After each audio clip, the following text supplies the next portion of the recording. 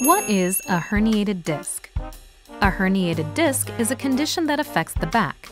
It can cause pain, numbness, or tingling down one or both legs. A spinal disc has a soft, jelly-like center, nucleus, encased in a tougher, rubbery exterior, annulus. Sometimes called a slipped disc or a ruptured disc, a herniated disc occurs when some of the nucleus pushes out through a tear in the annulus. Many people have no symptoms from a herniated disc. Surgery is usually not necessary to relieve the problem.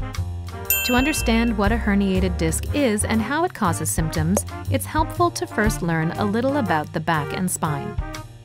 The back is made up of vertebrae, a stack of bones that sit on top of one another like a stack of coins. Each of these bones has a hole in the center. When stacked, the bones form a hollow tube that protects the spinal cord. Spinal cord and nerves. The spinal cord is the highway of nerves that connects the brain to the rest of the body. It runs through the vertebrae. Nerves branch from the spinal cord and pass in between the vertebrae. From there, they connect to the arms, the legs, and the organs. This is why problems in the back can cause leg pain or bladder problems. Discs. Rubbery discs sit in between each of the vertebrae to add cushion and allow movement. Muscles, tendons, and ligaments. Together, the muscles, tendons, and ligaments are called the soft tissues of the back. These soft tissues support the back and help hold it together. The discs that sit between the vertebrae have a tough outer shell and jelly-like center. The outer shell of the discs can sometimes break open, spilling the jelly material inside. This is what doctors call a herniated disc. Herniated discs can cause symptoms because the jelly material that spills out of them can irritate nearby nerves. Plus, the disc itself can bulge and press on nerves. What are the symptoms of a herniated disc in the lower back? Herniated discs do not always cause symptoms. Symptoms vary greatly depending on the position of the herniated disc and the stages of the herniation. Discs actually have 4 stages.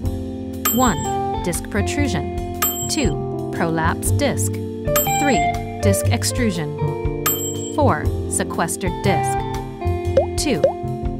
Stages 1 and 2 are referred to as incomplete, where 3 and 4 are complete herniations. In cases of stage 1 and 2, the herniated disc is not pressing on a nerve. The patient may experience a low backache or no pain at all.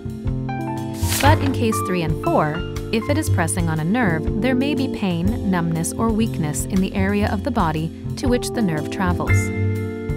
Typically, a herniated disc is preceded by an episode of low back pain or a long history of intermittent episodes of low back pain. These symptoms affect different parts of the leg depending on which disc in the lower back is herniated. Symptoms of a slipped disc include pain and numbness, most commonly on one side of the body. Pain that extends to your arms or legs. Pain that worsens at night or with certain movements. Pain that worsens after standing or sitting.